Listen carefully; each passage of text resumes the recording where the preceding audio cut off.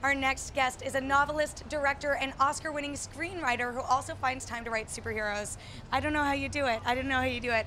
Creator of the acclaimed graphic novel, The American Way, here he is, John Ridley. How are you? Nice to see you It's such a pleasure to chat with you here at Comic-Con. I mean, we've talked a lot about movies, about your shows over the years, and now after 10 years you're back and you're writing a follow-up to The American Way. It's really very special for anyone to say 10 years later, not only that they want to revisit it, but they're putting out an anniversary issue of the first series.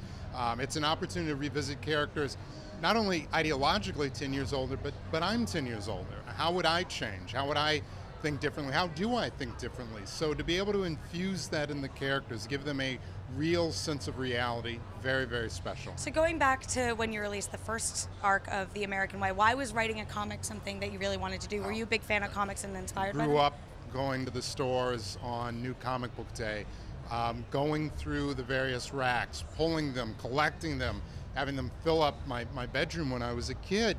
But the things that were very special to me and that I really honestly remember are those early times when I saw heroes who looked like me and saw stories that pushed the boundaries and reflected that the world that we live in. So to have the opportunity to write things that are just interesting and fantastic and wonderful, that's special. But in a space now where we see such an urgency to have stories that are really reflective and to see audiences embrace them the way they did, for example, with Wonder Woman. Right. We have Black Panther coming up Black Panther coming up, you know, it's just, it's a whole new environment.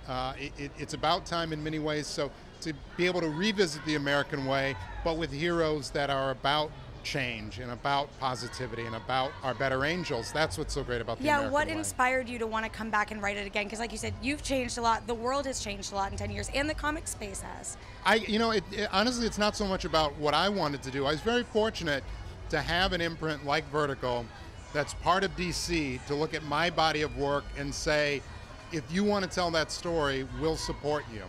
So I'm happy that people liked it in any regard, but it does feel nice knowing that you've accomplished enough things that who you are is reason for people who may not have known the first series to go, oh, well, it's him. What is he saying this time? What is it about? What are these stories? I'm just fortunate to be here and to be here. I mean, this is absolutely amazing. Yeah, what are some of the types of conversations you want to start with this new, revisiting The American Way? It takes place a couple decades later as well. The characters are back. Was set in the 1960s. Right. This is the 1970s, and it's about responsibility. It's about consequences. It's about our own actions catching up with us. 10 years ago when I was a much younger person, you do things and you don't worry so much about, well, what is that going to mean later? And I know 10 years from now, I'm going to look back at this age and go, man, if I'd only done things differently. That's what this story is about. These characters, 10 years later, how is the past catching up to them? And being mindful of the past we create, because we never know when that past is going to show up in our future. So the first time you wrote The American Way, or The American Life, The American Way, I'm losing my mind. At Comic-Con, we have so many interviews. You only had 8 issues. Yeah. Why did you only do an 8-issue arc? And do you want to extend it longer going forward this time? I'm always, if you know anything about me and my writing, whether it's television, I do limited series. I think a little John Ridley goes a long way. 8 issues, even though it's a limited series, the amount of work and planning that these men and women do on a daily basis to make these comic book works, one has no idea. So for me going into it, 8 was about, honestly, in terms of planning it, putting it together, making sure it came out on time, that was about the right number. This go round at 6, and I also think that's, without having filler, the story sustains itself. Every moment, every series, every issue has its own urgency. Would you want to see this story make its way to another medium like film or TV, or why do you think comics is the right place to tell this story? I have to say I'm very, very fortunate because I write and make movies. Yeah, I write you can and do direct. it all if you want to. Well, if I'm fortunate enough to find partners to support me, I can. So I don't feel as though if this doesn't cross over, this is my only chance. I really want to do this because I do love graphic novels. I do love comic books. If somebody came to me and said, oh, this is terrific, we want to take it another step, having worked in those spaces, I see the value of articulating them in a more physical way. But to be able to come here and, I wrote the American Way while I was shooting Guerrilla, while we were shooting American Crime. So for me, it was a nice way. It was cathartic to be able to go back to my hotel room and just work on a graphic novel and say, this has got to work on its own.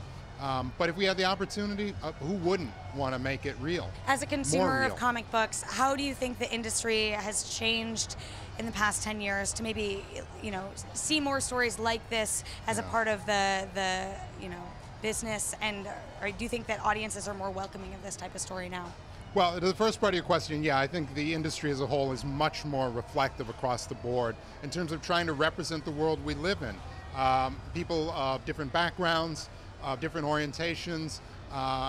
There's so many women who are buying comics. It obviously, I'm not alone in saying Wonder Woman, it's about time. Right. So we see that, but also when you see the anticipation for Black Panther, the reception for Wonder Woman, the audience, and I mean the wider audience, is catching up to what comic book readers have known for a long time, that this is a world of possibilities. And everybody implicitly is invited to be part of it. Explicitly, I think we who can need to do a better job of making sure that anybody who wants to tell stories has a seat at the table. Now, I've been bugging you about this every year that I see you at TCA. You do have a superhero TV series that you've been slowly working on. It's very secretive. I'm curious, and it's clear when we've talked about it before, you want to find the right story to tell before you make it. And I'm curious if working on The American Way, this new arc, has changed at all, maybe the type of superhero story you'd want to tell if you brought a superhero to the small screen. Well, I have been working on something with Marvel, and it is a rare opportunity to work with them. And what we're trying to achieve is very, very specific and very different than things I might do were it just me trying to tell a very particular story. Part of the issue is, they are so good at universe building. And for me, it's not just about writing a script and walking away from it, or directing one episode and walking away. I write, direct, a show run. I really want to be part of it. So timing has been an incredible issue, but I think we're still working on it. It's not gone away.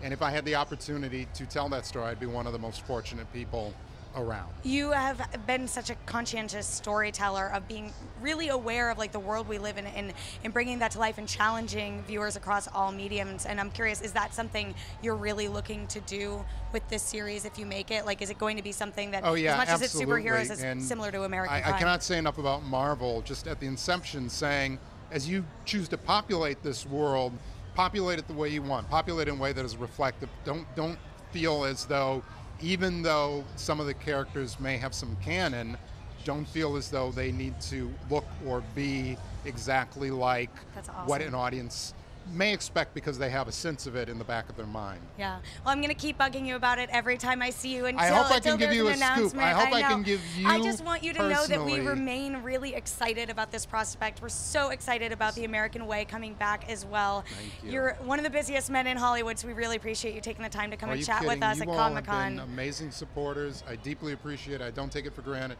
It's wonderful to be here, and I really do hope I can give you, if not on the Marvel project, something that you can turn to your audience and go, we got it first and we got it right. You did. You got everyone hyped for The American Way coming back. John Ridley, thank you so much for taking the time. Thank you. Everyone, we're going to be back with a lot more from Comic-Con soon, so stay tuned.